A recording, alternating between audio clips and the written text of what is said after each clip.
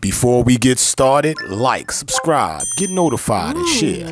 And don't forget to head over to Jeru The Damaja store.com to pick up the freshest new Jeru The Damaja gear like lyric tees and more. Peace. What's good? It's your brother Jeru, and here's another episode of The Reason. And today is the reason I wrote Ain't the Devil Happy.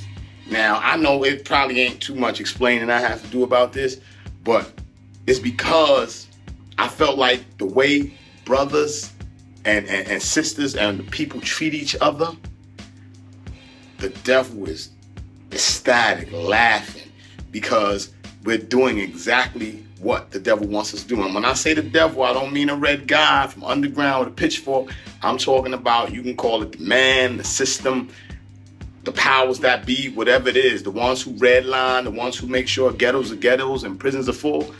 That's the devil.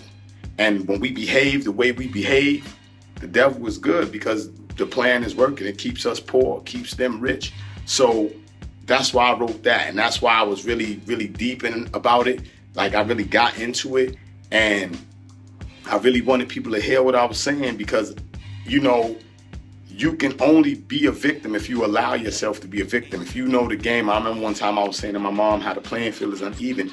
And she said, no, it's not. And I was, what you talking about? She said, because once you know, that's the equalizer.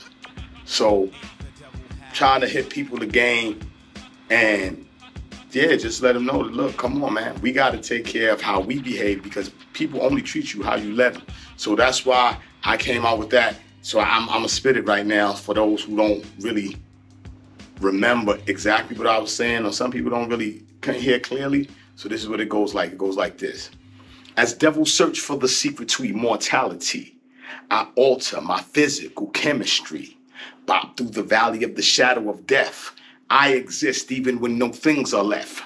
Vibrations transcend space and time. Pure at heart because I deal with the mind. That's why I compose these verses. Lord of all worlds, my thoughts are now universes. Written on these pages is the ageless wisdom of the sages. Ignorance is contagious. So I hope you keep your focus. There's no hocus pocus. In the end, it's just us. Devil got brother killing brother. It's insane. Going out like Abel and Cain. Wising up and use your brain. There'll be no limit to the things that you can gain in positivity. Balance it with negativity. Until then, ain't the devil happy. And you know, I wrote that song almost 30 years ago. And as I look around, I'm like, man, the devil laughing like a motherfucker because it's even worse. So let's get better. Let's love each other. Let's make the devil start crying. You know what I'm saying? It's your brother Jeru, The Reason. Peace.